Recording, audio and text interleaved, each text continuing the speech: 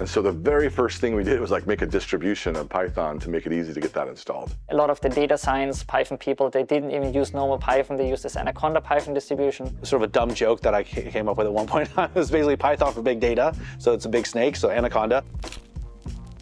After like a few years, we kept going to conferences and going to places, and people wouldn't know who we were. But the instant that we mentioned that we make Anaconda, they would say, oh yeah, of course, I love Anaconda, I use it all the time, right?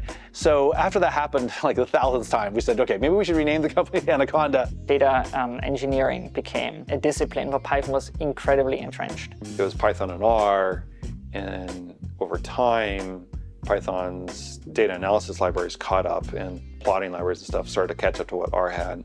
And then people realized, oh, well, with Python, I can work end-to-end with my data versus R being very good at data analysis, but not necessarily like the data collection stage and various other stages.